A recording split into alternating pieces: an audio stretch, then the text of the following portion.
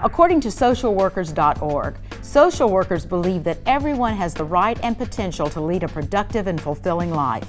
They believe in the importance of human relationships and that each person has dignity and worth. Continuing with the philosophy that all people matter, the team members at Cornerstone Hospice explain the unique role social workers play in their interdisciplinary approach to the end-of-life care.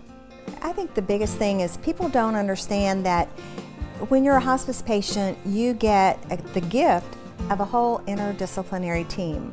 And what that means is that you don't just have a nurse that can make 1 or 2 visits.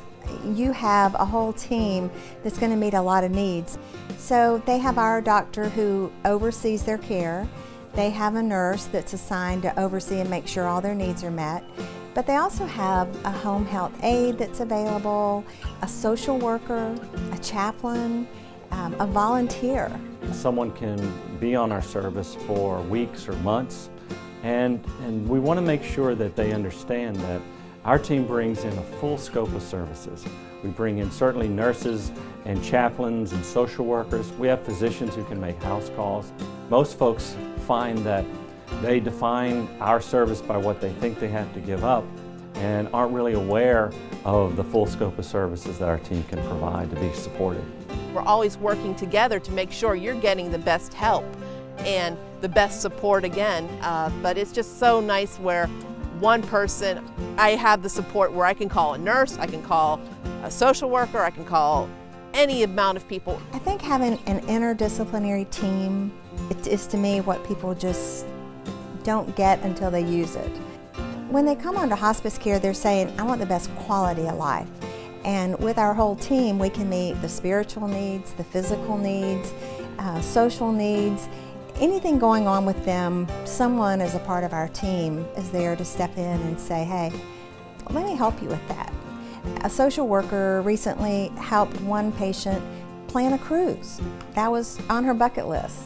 And so they helped to guide her to help set that up to meet a need that was important. So we do a lot more than just give meds. We're great at that. I don't think anyone can beat us in keeping patients comfortable and where they can enjoy life their last days. But I think it goes so much beyond that. Hometown Health's sister company, Appleseed Marketing, recently completed an extensive series of interviews in order to help Cornerstone tell its 30-year story through the power of video. You can see the full Cornerstone Hospice 30th anniversary video presentation in this month's Profiles episode on LSTV.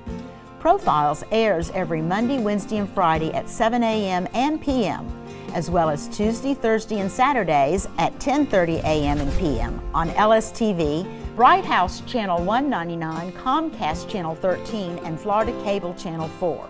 Also, a little later in the show, we'll share with you a recent Cornerstone Salute ceremony featuring one very special canine volunteer. You'll find contact information for Cornerstone Hospice when you click the Social Worker Month story link icon on our homepage, yourhometownhealth.com.